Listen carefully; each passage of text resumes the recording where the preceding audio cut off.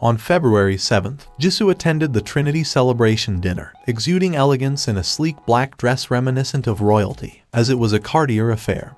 Her outfit was carefully curated to highlight the brand's accessories. Her attire, a sophisticated Oscar de la Renta dress valued at over $10,000, served as the perfect canvas for Cartier's jewelry. Jisoo adorned herself with Cartier pieces, including a necklace rumored to be valued at around $220,000, although its exact price remains undisclosed. Complementing the necklace were earrings and a ring crafted from white gold diamonds, estimated at $26,119.26 and $59,432.66, respectively. This ensemble, part of the same Cartier collection, radiated opulence and old Hollywood glamour, captivating fans and earning her comparisons to a princess. However, as Jisoo departed the event, observant fans noticed a conspicuous absence.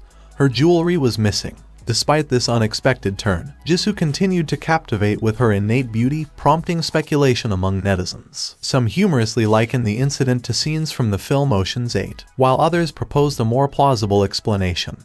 Cartier likely reclaimed the jewelry post-event for security reasons, as it was likely on loan for the occasion.